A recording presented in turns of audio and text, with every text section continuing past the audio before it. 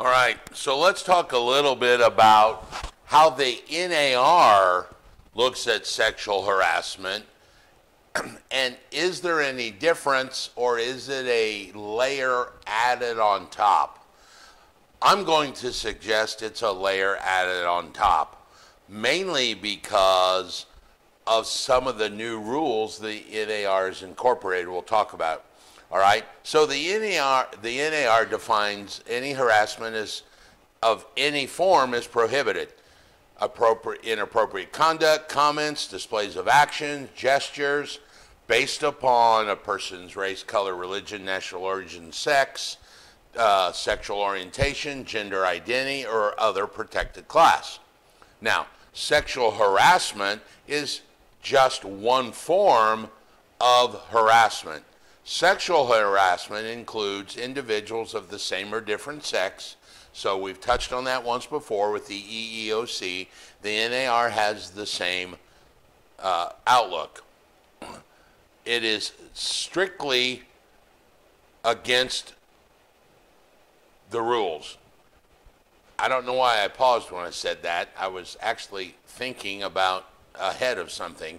Of course, it's obviously strictly against the rules, but sexual harassment, like all harassment, is prohibited. And they define sexual harassment as either a verbal, nonverbal, or physical abuse. All right? So verbal, like sexual innuendos, comments, jokes, sexual propositions, or threats that would include any of these. Sexual threats. All right? They also have a distinct category called nonverbal, suggestive, like pictures or graphic commentaries or sounds or motions, I guess would be a gesture. They also have a definition of a physical sexual harassment, would be obviously any unwanted contact, such as touching, pinching, patting. They mention coerced sexual intercourse, which in my opinion could rise itself to actually a criminal activity. But I think they're hanging their hat on the word coerced, meaning if someone says, do this and I'll give you a promotion, that would be coerced. If it's an assault, in my opinion, that could be a whole different thing with a criminal case involved. All right? So NAR actually has a change in stance. They have changed their stance in one thing.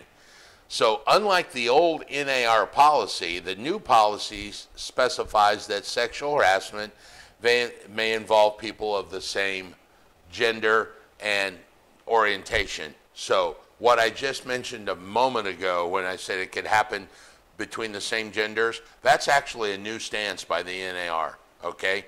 The old policy just said sexual harassment does not include occasional compliments or voluntary relationship between its members and staff.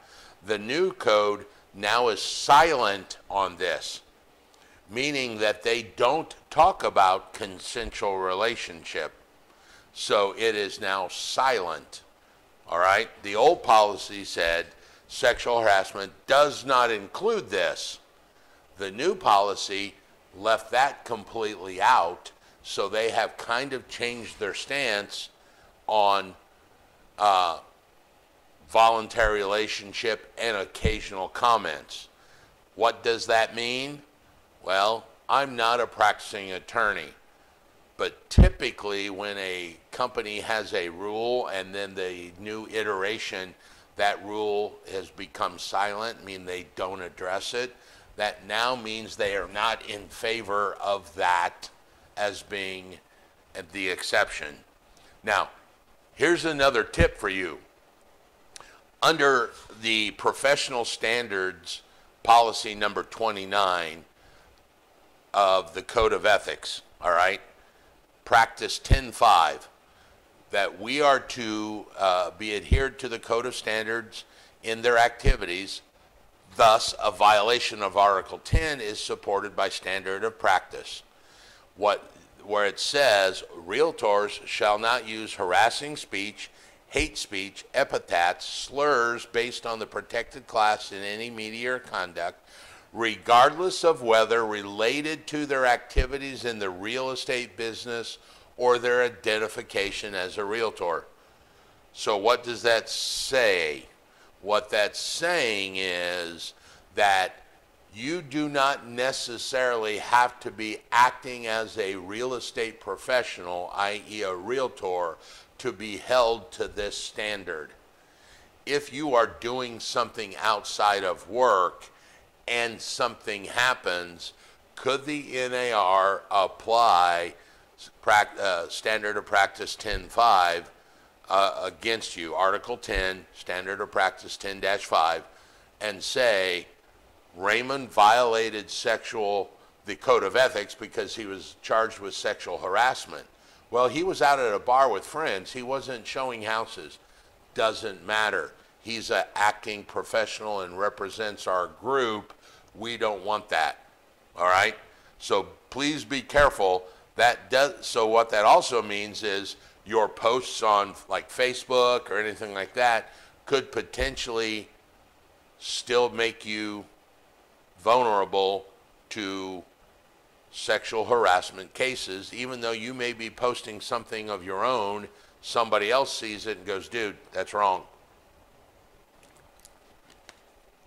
Can a client harass a realtor? Most assuredly, yes, they can. If the client's making you feel uncomfortable in any way or harassing you in any way that cannot be denied or debated, you need to protect yourself. All right?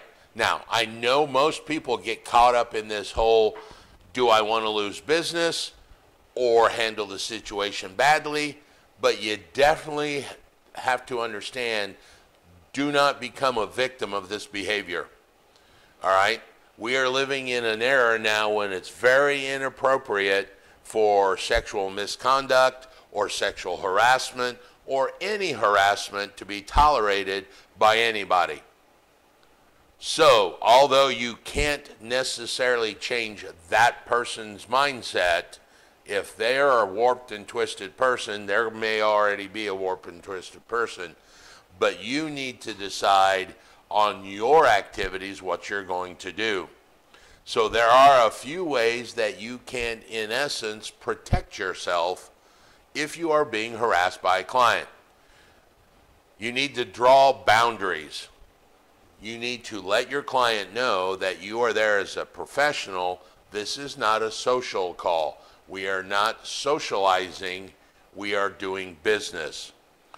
Make sure that you can at all times cut down any of the time that you are alone with that person to reduce that potential for problems. You know, have them come to the office to meet you. Try and see if the listing agent, hey, you want to be present when we show this property? Things of that nature. Most assuredly, keep a conduct. Keep record of what's going on. Keep a conduct. Keep a record of the conduct. Write down.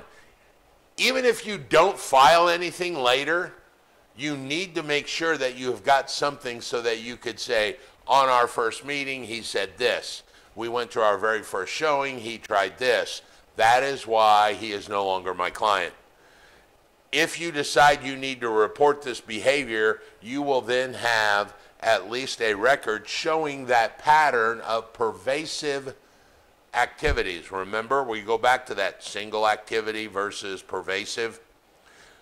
If the client backs off, let's say they do ask you out, and I've told you before, I've got friends that have been hit on, quote unquote, finger quotes, by clients, and they need to say, hey, you know, I'm not interested, or I'm married, or I'm seeing somebody, and that person said, oh, okay. If something happens like that, I would say that may not be a big issue. You know, you can't fault somebody for asking somebody on a date, but if they say no, then they back off, that's fine. You still might want to log that in your record so that you can at least have that as a situation. You know, you might keep notes on your phone, keep notes somewhere. You might even tell your managing broker your team member or somebody, so that you can say, hey, I've been telling, my boyfriend this whole time about all this. Here are 5 of the events that has happened. Obviously, best case scenario or worst case, depending on how you look at it, you can walk away, completely walk away from the deal. All right? Never underestimate the bad decision or the outcome of a bad decision. I would much rather see anybody maybe not close the deal versus have to go through a problem of being harassed. So ultimately, you could just decide, I'm not using this client, or this client's not using me as an agent, or I'm not going to work for them. I meant, in theory, you might pass them off to another person, refer them to another agent. Maybe somebody, if they are male and you're female, you might hand them off to another male, because the assumption would be, hey, they like females, maybe they won't have this problem with a male. Maybe it goes the other way. If it's a female harassing you and you're a female, maybe you give them to a male one of your counterparts, and go, hey, you deal with them. At least maybe you can get a referral fee from that. All right? So that's the NAR's policy. Very similar. The one thing I want to point out once again is that whole concept of Standard of Practice 10-5. Article 10, where you can be held liable to these standards even if you're not acting as a realtor in that particular moment. All right? Keep that in mind.